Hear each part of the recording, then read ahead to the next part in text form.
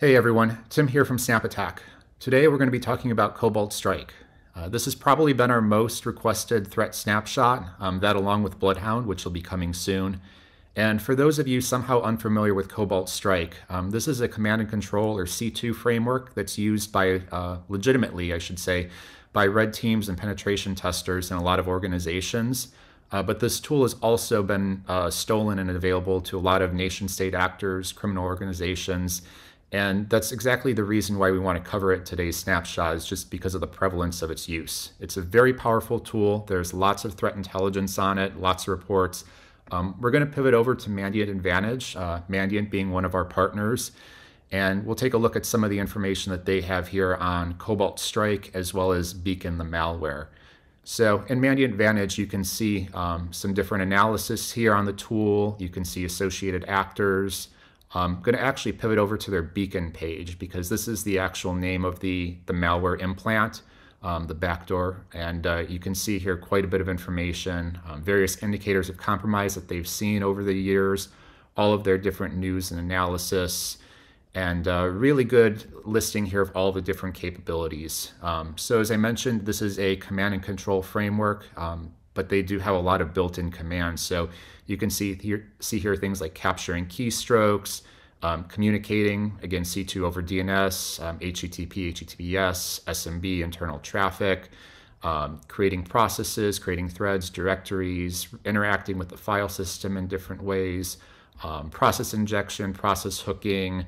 Again, it can really do just about anything you imagine, whether it's a built-in default capability or one of the extensions.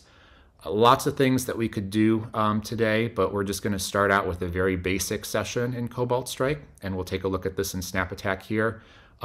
Definitely other content here, and again, this is a very powerful tool, so we're just really scratching the surface here to give a little bit of an overview.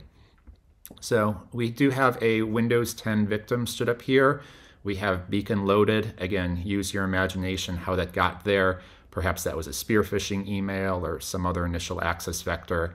And then we also have the Cobalt Strike interface up here on Linux. And we can take a look here at some of the different steps. And again, that's one of the great things of SnapAttack is we can see what the operator is doing, what the red team or what the adversary's view is. So over here, we're going to get that initial access with Beacon. We're going to see it pop up here in the panel. So we can see that initial callback. The operator can then go ahead and interact with the Beacon tool. One of the first things that we're going to do here is we're going to escalate. So you're going to see here, it's going to use the service creation, creating another process on the machine, and then we have another Beacon callback here, this one running as system. So we can do some additional commands here. One of the things we're going to use is the built-in hash dump command. So this is going to reach out and touch the LSAS process to dump hashes from the host, and you can see the response there. You can see some other activities, so using NetView, we can interact, we can drop to a shell, we can run a command like who am I.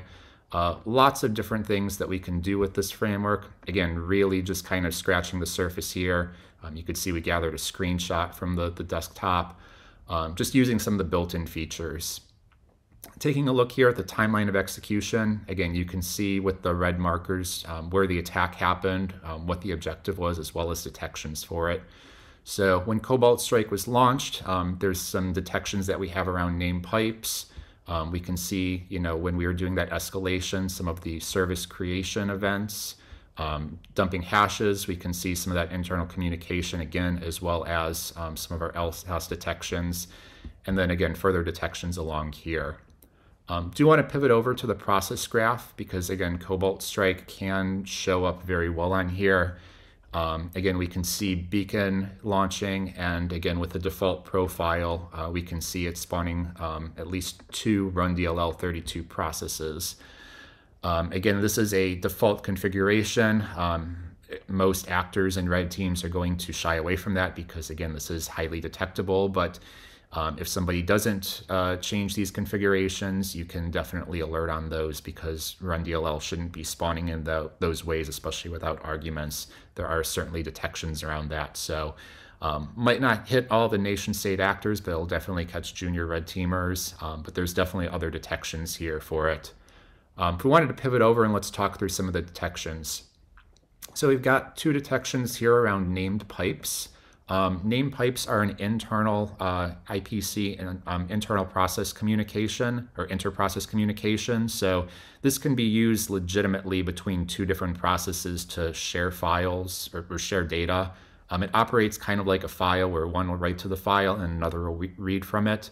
Again, this is a Windows feature here, and this is also used extensively by Cobalt Strike, by Metasploit, by a lot of different tools, especially when you have processes that kind of fork and run to be able to communicate with a different process here, since they don't share memory space. So Beacon by default has some very common names. Again, they have this in their OPSEC guide on things to avoid. So conveniently, they name things like post exploitation, the status command, the tasking, the MSS or the MS agent, and that default name pipe is an MSSE with a random string and then server. So we can definitely see examples here of those, not just on Cobalt Strike sessions, but we do have other named pipes too from other C2 frameworks. So you could use PSExec that has its own name pipes, POSH-C2, CrackMapExec.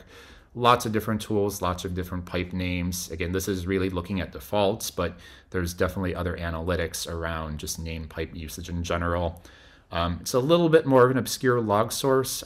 Some EDRs log it, some EDRs don't, so there's going to be some compatibility here, but it is definitely a very good way to detect Cobalt Strike activity because, again, if we go back to our timeline here, just about every command here, we could see that internal named pipe communication going on. So frequent named pipe activity too is also an indicator. Remote service creation. So again, this is how we were able to escalate privileges by launching another service on the machine. In this instance, again, if we actually scroll down here and if I find that process. So we are looking at a built-in Windows event 7045. We can see here that this is actually creating an image path on localhost in the admin $share, and it's creating this random string process name. Again, this being a really good indicator of compromise for Cobalt Strike and being a really good detection.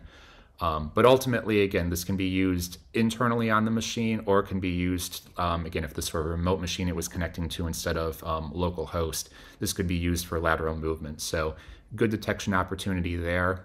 After that, if you recall, we did some credential dumping. So there's some general detections around LSAS activity built into Windows, our 4656 with specific access flags. Could also look at this. This is a different detection that has a more comprehensive list, as well as some whitelisted processes here that are typically used and allowed to access this. So this definitely has a little bit higher confidence, lower false positive ratio. And again, the last thing we'll just kind of mention here is when Beacon is doing a lot of its spawning additional processes to run activities.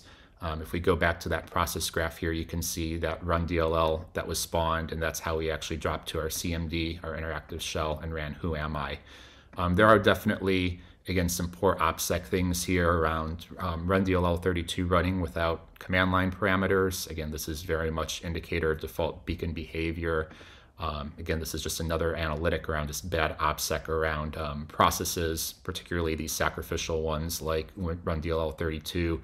But again, can be others like WER fault, lots of other ones in Windows here that just don't have the proper command line arguments. So again, if you wanted to take a detection like this, with Snap Attack, we can see it's validated. We can see that this is a pretty high severity detection. Pretty good confidence here. In Snap Attack, there's relatively few hits, but this might have a little bit more in a production organization. We could, again, with one click, go ahead and deploy this to one of our integrations. So I'm going to deploy this to Microsoft Sentinel MDE here. And again, with one click with that configured integration in Snap Attack, we can deploy this to one of many integrated tools that we have support for.